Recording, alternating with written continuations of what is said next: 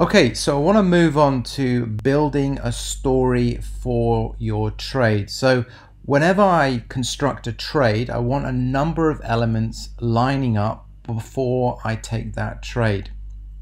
So I'm going to take a trade which we issued on Advisor on the 1st of July. It was linked to the FTSE. And one thing I want to note as well is that whenever I take a trade, there is an element of market function involved with that trade. So what do I mean by market function? Well, if you've been following our tips for a number of weeks now, we've been teaching you things like the first of the month when there's pension money coming into the market.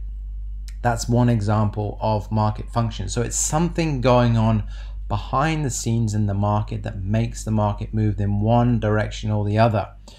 Now, certainly there was a market function trade for the trade on the 1st of July. So let's go over to the charts and let's examine how we built this story.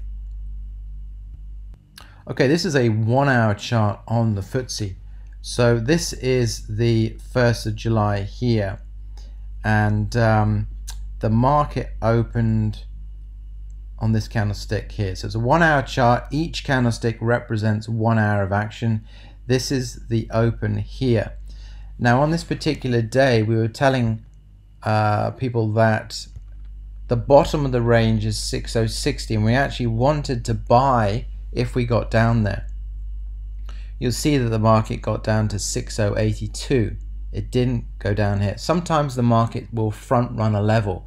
What does front run mean? It means that people are getting involved in the market just before a key level because they anticipate that there's going to be a lot of volume or a lot of buying or selling activity near that level. And that's what we've seen here. We've seen the market come down towards 6060, then get quite a big buying response. So that's the first bit of the story. We've come down to the bottom of the range, and at the moment the trend is up. So we want to be buying pullbacks in the market. Element one. Element two is we have a nice pin bar reversal here on the 1 hour chart. Okay, so that's a nice little reversal signal. One thing we needed to note on the day was that the CAN breakout short here, which is a pivot point, was at 61.20.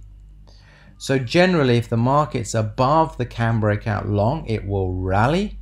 If it's below the CAN breakout short, CAN breakout short is an abbreviation of Camarilla level. Okay, again, it's a pivot point. But if it's below the Camarilla level, then it often sells off. Now, below 61.20, we needed to be a little bit careful because, as I said, whilst below it, it can just keep moving down a straight line.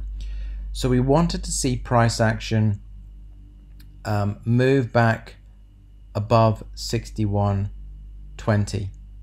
So we've got this pin bar reversal here. We've got the action back above 61.20. We've got the bottom of the trend here. The trend is up as well at the moment. The market function element was, I don't usually take trades because actually when this trade triggered, it was about an hour and a half before America opened. I don't generally take a trade before America opens because America has an influence on the FTSE. However, on the 1st of the month, we know that pension money comes into the markets, and we know it's the first trading day of a new quarter, and America is generally has a tendency to put in a lot of money in the first day of a new quarter.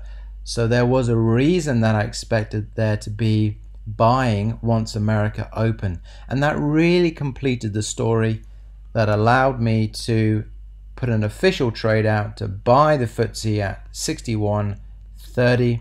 We had the stop below 60.50, below the bottom of the range, and we targeted basically back up to the medium point up at 6200, which was hit about 3 hours later.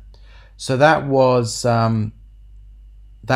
one example of our official trades that we took last week. And again, whenever we take whenever we take a trade, we like to develop a story. The more reasons you have for taking a trade, the more high probability it will be, and the chances of success will increase.